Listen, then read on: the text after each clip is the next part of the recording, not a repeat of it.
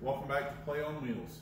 Today we've got the engine off the turbo lawnmower, we got some of the junk that made that thing work, and we're going to show you guys what we did and what we plan to do in the future. So stick around.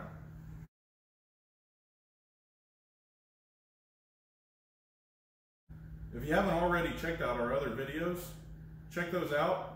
It kind of gives an overview of what this project is and leads up to this point where we've got the engine pulled off, we've got some of the electronics. We're going to be doing a lot of upgrades, so you guys are going to want to see those videos, this video, and future videos as this project continues. Anyway, I'll give you guys a closer look here of what we got on the workbench. So to start off, we've got the electronics that were pretty much the brains of the operation. This is the fuse block that provided power to the fuel pump, the Arduino, and the fuel injector. So this I've got removed as well from that mower chassis because we're hopefully going to be able to use it in the future build. Like I mentioned before, the brains of the operation is right here on the table. The Arduino basically took the throttle position signal and outputted to this MOSFET setup here, which provided power to the injector and controlled the pulse rate and the length of the pulse for the injector. Essentially just acting like a really fancy carburetor that really was less fancy than a carburetor because it didn't actually have any brains to it other than, hey, my throttle position is this, I should probably give about this much fuel. So the fueling was way off. We didn't have control over timing or anything, so what we're hopefully going to do is make all that better.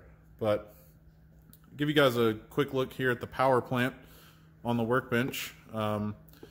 I've given a pretty detailed overview of this engine in previous videos, but just to go over it quickly, what we have here is a Briggs Vanguard 16 horsepower vtwin. It actually came from a Cub Cadet garden tractor, and I assume Cub Cadet didn't want, you know, the Briggs branding on it, maybe, or honestly I don't know, but either way, this is the engine setup. So of course we got the turbo mounted up here nice and high up so everybody can see it. We've got the throttle body over there, which is not so nicely plumbed in with this flexible radiator hose, but anyway, pretty simple setup. Like I mentioned, there's not really a lot that it took to make this thing work. This is sort of the main harness here. So the components you'll see on this is the boost pressure, which went back to our gauge. We've got the two plugs here for the injector and the throttle position sensor that's located on the throttle body right there. And like I mentioned, didn't have any control over timing, no real gauge of fuel, like what needed to happen with the fuel. So looking to make this whole setup better, and hopefully in the future, you know, this thing will actually make some power. Before I forget, yeah, here's that fuel system. I don't think you guys saw it in the previous video either. But basically what we've got here is just a copy of like a Walbro 255 fuel pump. We got a return style Holley regulator, of course, with a gauge on it, and the main fuel pressure line that went up to the injector there off the regulator. So of course all the gauges, our gas pedal, everything. Basically I stripped this thing down of all the components that made the EFI turbo engine work, and that chassis went to a friend of mine. He's got some ideas for it, maybe building a mud tractor out of it, and if we get a chance we'll go over to his place sometime and check that out as well. Alright guys, so now that you've had a closer look at the engine and some of the components that it took to make this whole setup work, we're going to take a look at some of the things that we're going to do to this engine and to this sort of brain box to make everything 100 times better. So we're talking full-on EFI with timing control. We're talking O2 sensor in the exhaust, feedback for fuel trims, etc. We're talking about a better intake setup, better just overall function of everything. So stick around for that. I've got high hopes for this engine build, and One of the big questions is, what are you going to do with this engine? Because you got rid of the other chassis that it was on. So stick around for future videos, and we've got some things in store. So I assure you, it'll be fun either way.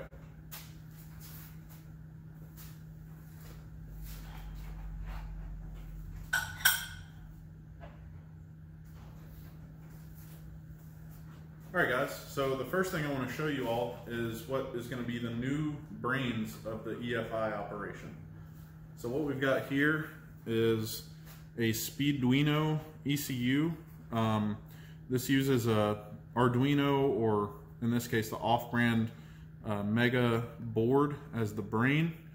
And then you have this daughter board here that's sold by, I believe it's called WM-Tronics. But I'll put a link to this guy's website. They're not sponsored. Everything that you see here was paid for by me out of my own pocket. But really good to work with. They ship you the bare PCB with all the components, and you, the user, are responsible for soldering everything together. So pretty cool little setup there. But as you can see, this one's already soldered. And this is the NO2C board is what it's called. And it's actually got inputs and outputs for, I believe, up to 4 injectors and 4 coils. So it's designed for 2, but you can kind of tweak it and expand it up to 4. But anyway, so this is going to be the key to making this whole build work like it's supposed to. There's a tuning software for this thing. You've got full monitoring and control over all your parameters. And if you really want to, there's code for these things that you can actually go in and manipulate. But the basic user like myself, who's just trying to set it up on something like this, doesn't need to modify the code. Everything's designed to work well by itself. So again, this is going to be the brains of the operation. But it's not just the thing that's going to make this all better. We've got several other things that we're going to have to do in conjunction with this board to make this whole build work.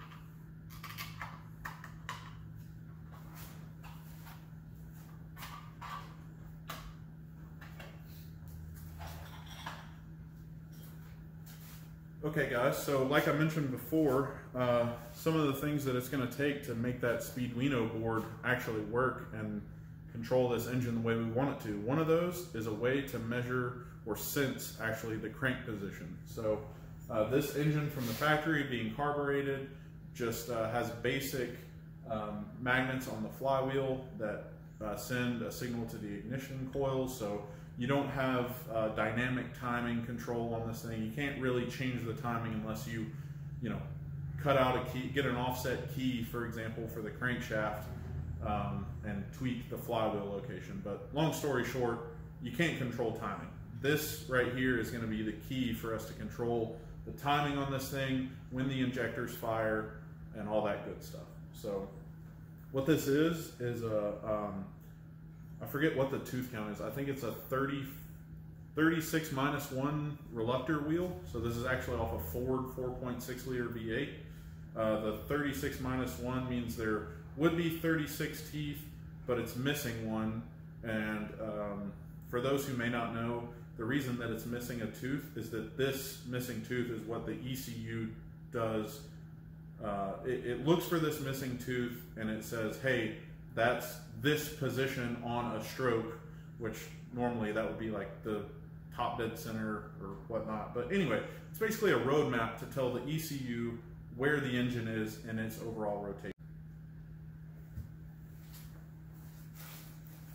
Alright guys, so my phone actually stopped recording during that last video, but I believe I was finishing up talking about the crankshaft reluctor wheel. So we went over the fact that this thing is a 36 minus 1 reluctor wheel, so 36 teeth, 1 missing, which tells the ECU where the engine is in a rotation of the crankshaft so that it can control the timing of the spark, the timing of the injector, and the length of the pulse, etc. So this is a key component to making the Speeduino ECU actually work the way we want it to. So in conjunction with the reluctor wheel, we had to have a sensor to basically tell the ECU where the reluctor wheel is, because the ECU can't just stare at the reluctor wheel and say, oh, hey, you're right there. So what we have here is a crank sensor off of some newer GM vehicle. What I like to do is go in and find like the cheap sensors off of, you know, the parts store website, and I will use GM genuine parts, not because I'm a GM guy or anything, but because I know the factory sensors are usually made by somebody like Bosch, and they're just known to be good quality. So what we've got here is the crankshaft position sensor for what's going to be for this build. So this is just a standard 2-wire sensor, and it's got a little mounting point right here. So we'll be able to build a bracket for the sensor wherever we decide to put the reluctor wheel on the engine, and this sensor will feed back, of course, to the Speeduino and help control this engine a little bit. So reluctor wheel, crankshaft position sensor kind of both go together on that side of things. So another sensor that we have here, also a GM part made by Bosch. Not sponsored, again, just things I like to use.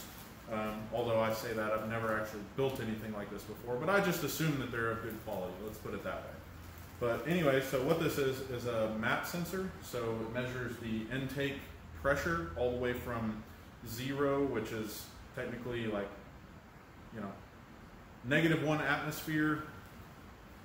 It measures 0 absolute pressure all the way up to, I believe this is a 2-bar, it may even be a 3-bar. So we could actually go to, you know, like 28 pounds of boost on this thing, but I can tell you this 16 horse stock engine would never hold that. So the max we're probably going to see is like, I'm shooting for maybe 5 or 6 or 8 PSI, but who am I kidding? Once you actually start making boost and making noises, you're always going to want to turn it up more to see what can happen. But anyway, this is a intake air pressure or manifold air pressure sensor, map sensor, and it's actually got a thermistor in there as well, so we can measure the intake air temperature, and both of those signals will feed back to that Speeduino ECU, and again help make this engine work on a true EFI type of setup. So those are the two main things with regard to sensors that we're going to add to this engine. I'm also considering an O2 sensor. I mentioned earlier in the video that we might do like an O2 feedback, and basically that will just let us help tune and get fuel trims right and everything, and tell the ECU, you know, that it's doing a good job with its control of the fuel and ignition source. But yeah, that basically covers all of the sort of main components that it's going to take to make the Speeduino be able to listen to what the engine's saying and tell it what to do better.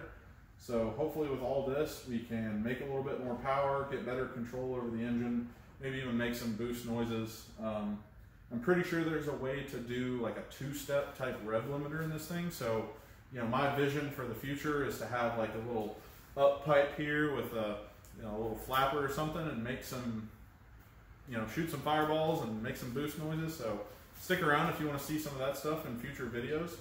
I think that's going to wrap it up for this video, but in the next one, we're going to jump into tearing down this engine a little bit more and looking at what it's going to take to incorporate some of our EFI components on this formerly non-EFI'd engine. So stick around for that. Check out the other videos on the channel. I want to thank you guys for watching. If you made it this far, give us a like, give us a subscribe, you know, if you think this stuff's cool and want to see the future videos. But for now, that'll be it, and we'll see you in the next one.